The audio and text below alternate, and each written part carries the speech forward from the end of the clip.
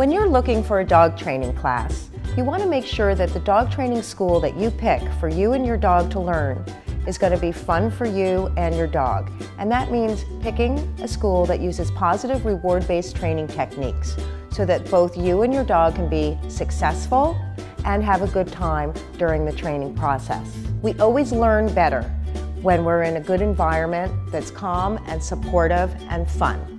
So don't pick a school that uses coercive or force-based training. You really want to go for a more modern approach using science-based reward positive reinforcement training. The school should allow you to sit in on a class to make sure it's the right school for you. A lot of people like to sit in on a class, see how the people that are taking the class feel. Are they having fun with their dogs?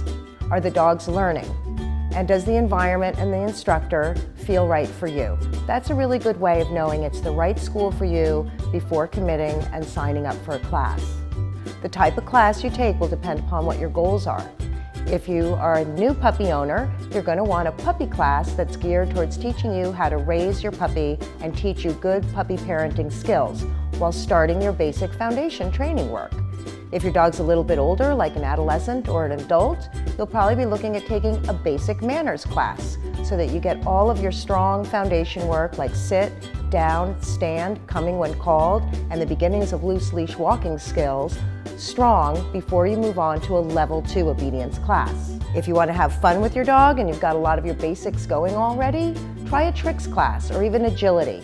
That's a great way to continue your training, develop a strong bond with your dog, and have a good time. Remember, when picking a dog training school, you might find that once you get started, you don't want to stop. After all, learning is an ongoing process.